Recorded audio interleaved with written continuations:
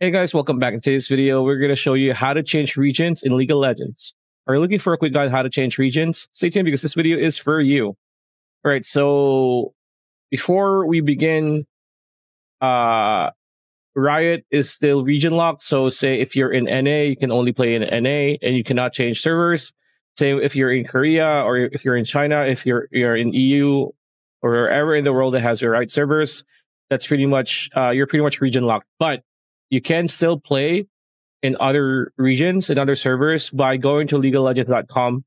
So here in the homepage, you're going to see my account, right? So if you hover your cursor in my account, it's going to say game download settings or log out. So if you click on game downloads, it's going to bring you to the download page of League. Let's wait for it to load. There we go. And it's going to see here, it says North America, right? So if you click on this drop down menu, you're going to see all the available League servers. As you can see here, you have Brazil, you have, I don't even know, Europe, right? There's a lot of EU countries.